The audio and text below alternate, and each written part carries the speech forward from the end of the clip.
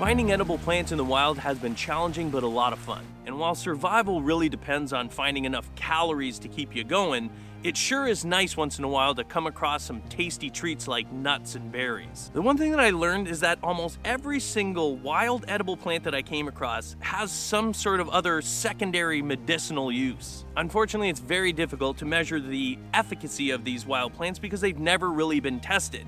You know, they use it for upset stomachs, and sometimes they have absolutely no use whatsoever and more of a placebo effect. That being said, there are a few notable plants, and we're gonna go over them in this episode, that have been proven to have an actual effect, a positive effect on human health. I'm gonna show you a few choice edible plants as well as some well-known medicinal plants in this region.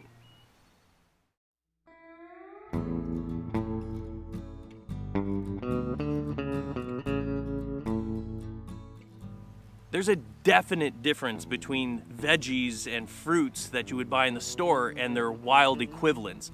Typically, they're much smaller in the wild and not as sweet, not as packed full of vitamins and minerals either. Did you know that one of the most widely used commercialized grapes, the Concord grape, actually is derived from the smaller wild grapes? Although there isn't near as much juice in wild grapes in comparison to the store-bought ones, you can still make jams and even alcohol from them.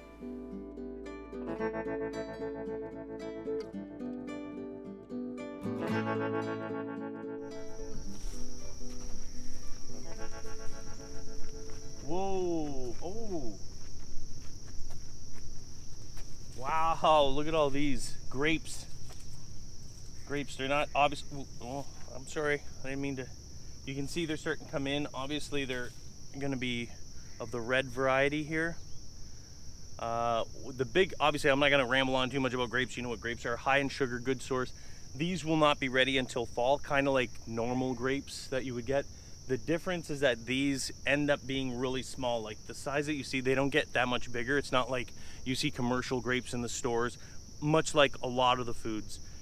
Natural grapes, very, very small. Obviously the animals love them, but in the fall, if you come across them, they're sweet, just like a normal grape, but they don't have a lot of flesh to them. It's mainly seeds with a little bit of the sugar and the jelly in it. But yeah, these things are all over the place. Huge. This whole tree, that's just absolutely coated with grapes. So many of them.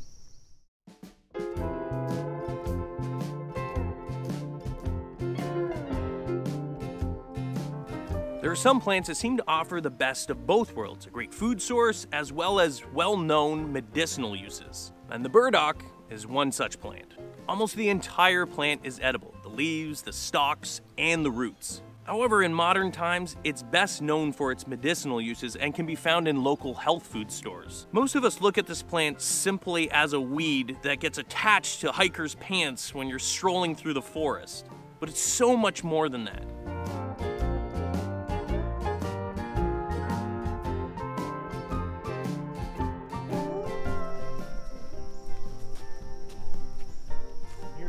Burdock. These things are funny. These things, well, I was gonna show you, but you can see the burdock. If you're like me, whenever you're hiking around, this stuff here is pretty notorious for sticking to your pants, and you come out and you think it was just a nice walk and your pants are just coated in these things, because if they can stick to your skin, they can stick to your pants and your shirts and everything like that. This plant was actually introduced in North America. It's not native here, but it was introduced because it's chock-a-block full of vitamins and high in iron.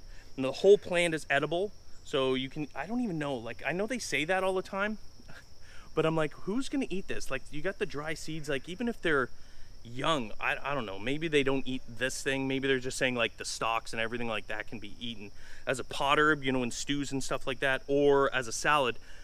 But I would never use it. I don't know why. Even if it's high in vitamins and iron, no one would use it. They've been using it for centuries, but nowadays you're not gonna do it because you have to boil this 2 to 3 times. You have to change the water. I think there's just something in it, or it's too bitter, or it's too tough, like the leaves. It may be high and all that stuff, but who's gonna do that? Are you gonna boil it 2 to 3 times and you have to add some baking soda and stuff like that? I don't know. It's kind of cool though that it has all these potential, you know, things with it. The tonic, for instance. You can make a tonic out of this that's supposed to be one of the best liver tonics. It's good for liver, kidney, and all that other stuff there, but I don't know. I don't know why you would do that. Other than the fact that it was introduced, it's ignored now, so now it just grows everywhere and sticks to your legs. But if you've seen it, that's what this stuff is. And now you'll know. Whenever you see burdock, this actually is a super healthy plant. Super healthy.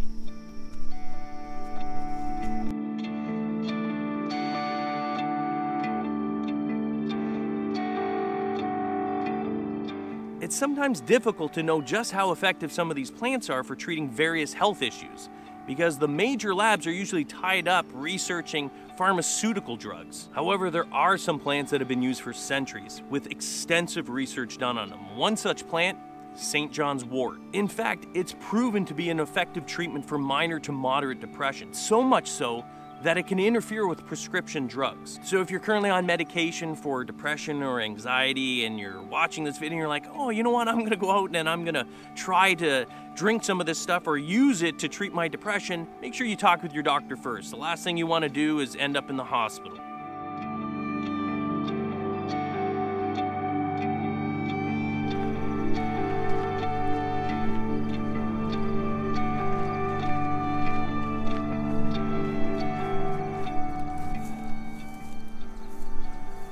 Like we found a medicinal plant here. This is St. John's wort. You may have seen it, maybe you're not even aware that it's around here. This stuff is literally all over the place. And the flowers, when soaked in water, alcohol, or oil for about 4 hours, is used to treat depression. It's proven to treat depression. You can actually buy St. John's wort in the store, whether it's your local grocery store, pharmacy, or whatever. So if you're into sort of naturopath stuff, I don't think you can eat this plant, so I don't recommend that. But again, its main use when you're out there, and if you didn't have access to medical or whatever, or you were in a situation and someone had chronic depression or something in your group, you could possibly use this to help treat or minimize the results. I don't know how effective it is in comparison to pharmaceutical medications and everything like that, but definitely proven to treat depression. So that's kind of a cool little thing, and it's all over the place, but it's the flowers that you want. This thing here, it looks like the flowers are going to be coming in really big and strong here. Yeah, it's an interesting little plant. Pure, proven medicinal use.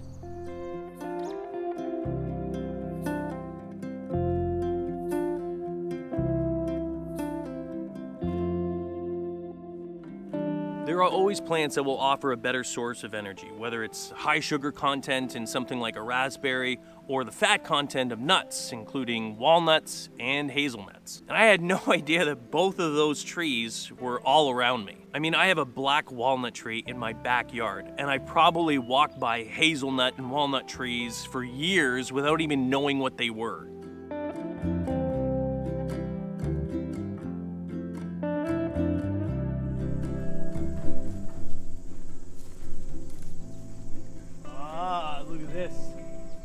This is cool. Are there any lower ones? I'm not gonna break them off. I'll break one off here. This is a hazelnut tree. It's an American hazelnut. Oh, here's one. So these are before they're mature. I know it doesn't look like a hazelnut, but inside, if you tear this away, you'll see that the hazelnut itself, it's not mature yet, but that will turn like that brown. You know, if you're not sure what a hazelnut is, it's like Nutella. Do you guys know that chocolatey hazelnut spread, Nutella? Well, it's made from this. Well, not American hazelnuts. These are actually smaller versions. I think they're called, what, Philiberts? I think that's the other hazelnut. They're the larger ones. This is kind of a smaller variation. Same kind of flavor. Hard nut on there, big nut inside there. I believe harvesting isn't for like another few weeks or even a month. They're not quite ready, but this is cool. This is the very first time I've ever seen. I've seen so far, what, the hickory nut tree, but we haven't seen the nuts on there. Walnut, we got a walnut tree in our backyard, which is really cool, except for when you're playing badminton and you break your feet on that. But this is the very first time I've ever seen a hazelnut tree. Well, a bush, I don't know, I don't even know how big. Shrub, there you go. It's a shrub. So not a tree, not a bush, it's a shrub. Thanks, Liam. Liam actually knows a lot about this stuff. He's equal on this, and he actually in some cases knows more about it because he's been doing a lot of research for us. But very cool, very excited to see the fact that we came across this hazelnut. I'm not sure about the leaves or anything else about the tree, but I know for a fact that these nuts are edible. So, and good source of fat, protein in the wild. Kind of cool.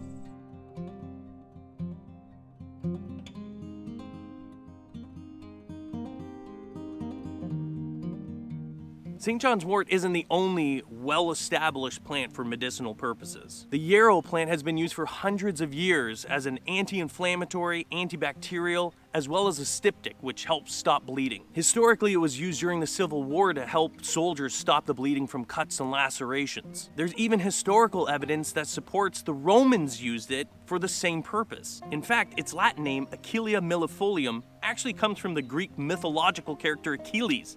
It was said that he carried a pouch of this plant to treat the wounds of his soldiers. Of course, that is fiction, but it is based on the effectiveness of this amazing plant.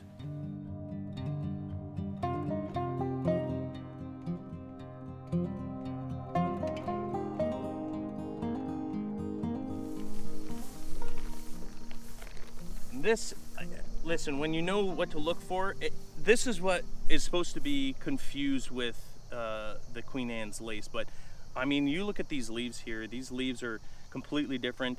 The flower looks different as long as you're paying attention, but this is actually one of the most widely used medicinal plants in the world, even right now. Now you can eat, I'm not sure which parts of it, but you can eat the plant. It's not poisonous, but it's considered usually too bitter, and they usually boil it. In Sweden, it sometimes replaces hops in the brewing process as well. But this stuff here is used as a styptic, you know, to stop bleeding. So they make a tea. I think it's the leaves, they said. I think that's what it is. So like a tablespoon of dried leaves in a cup of boiling water. I believe that's what it is, the ratio. I don't know, random information, not that you're gonna remember that. But it can be used that it'll treat upset stomach. I think for women it also helps treat menstruation and menstrual cramps and stuff like that. It's a crazy useful plant, and it's literally everywhere. Again, one of the most widely used, still used. Thousands of years ago, they actually discovered the usefulness of this plant, and it's still used today. I think that's pretty cool. But this one here, like I said, is usually the one that's confused with the wild carrot.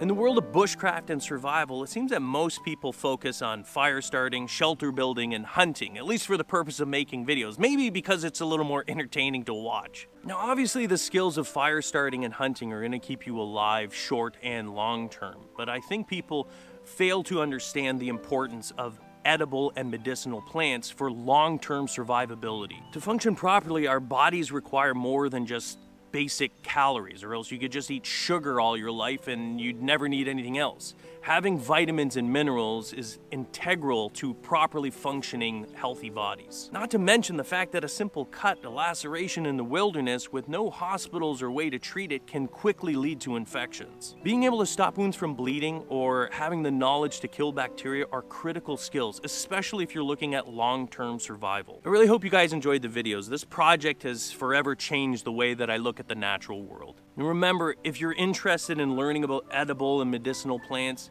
please just be extremely careful. Some of them may seem harmless, but there are so many plants and mushrooms out there that could land you in the hospital or the morgue. Be smart, be safe, and respect this planet.